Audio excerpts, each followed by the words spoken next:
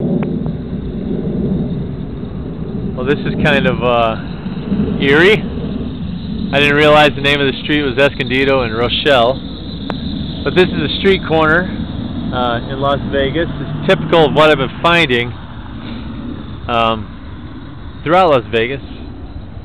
It's just, I've heard that Las Vegas is one of the worst cities for cell radiation, microwave radiation. And we're looking at a tower right over here, and another tower right here. I found this a lot too during my short visit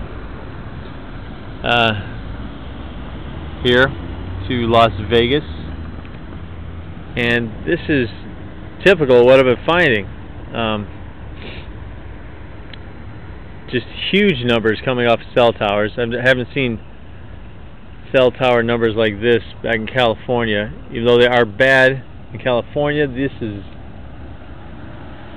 2 to 3 times worse.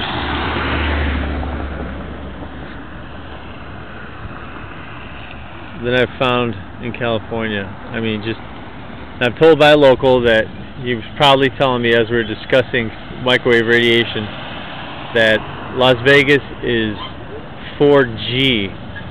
They got complete 4G coverage, which is, I guess, the next greatest thing in microwave radiation.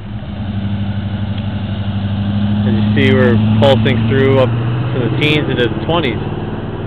I'm going to go ahead and freeze it. We'll get the highest pulse. It will only move up once the pulse is higher than the last pulse is.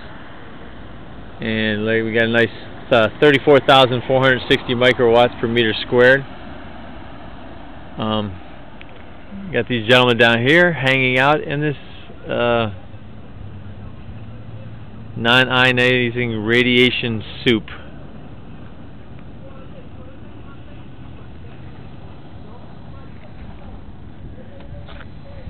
Getting what kind of physical and behavioral effects, as we know, it's looking like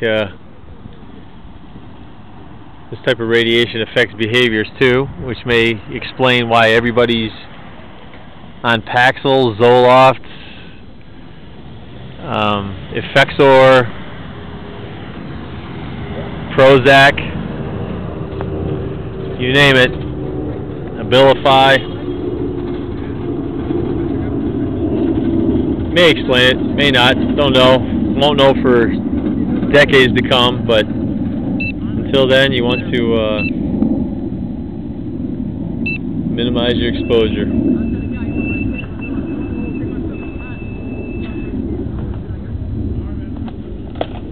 There we go, going right back up. Nice. Well, I'm going to pull my butt out of here quickly and try to find some place